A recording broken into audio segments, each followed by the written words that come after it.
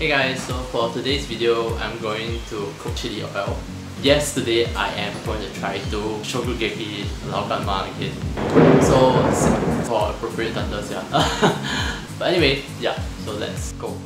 So first off, we're going to toast some peanuts which we will be using later. Then we will need to toast our spices. Here I have cinnamon, star anise, hoa jiao, cardamom, ginger and sesame seeds. To which I'm going to add 1 part sesame oil and 3 parts cooking oil, garlic and chili powder. And then cook that lightly. You don't want anything to burn, so there should be only a slight simmering on the surface. After which we're going to add some spicy doubanjiang and then let that sit for 4 hours minimum. After 4 hours, sieve out the oil, leaving only the chili oil and heat that up.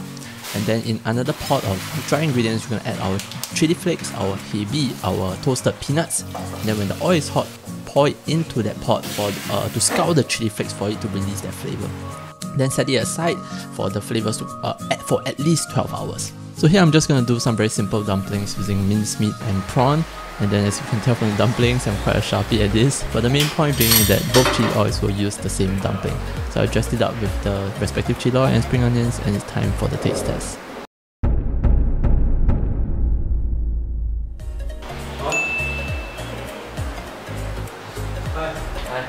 Cool.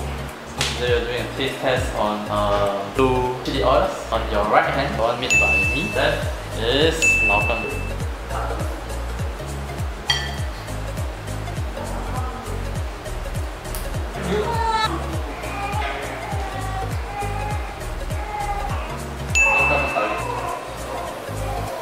OK， 这个辣度是刚刚好，非常麻。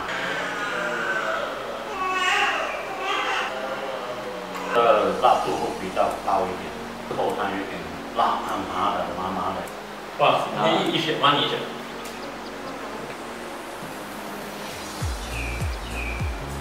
Work very well. Or is a different taste altogether. This one has a seafood and the oil fragrance. This one it doesn't have any fragrance that In what 3, right? You point to the chili oil that you prefer. 1, 2,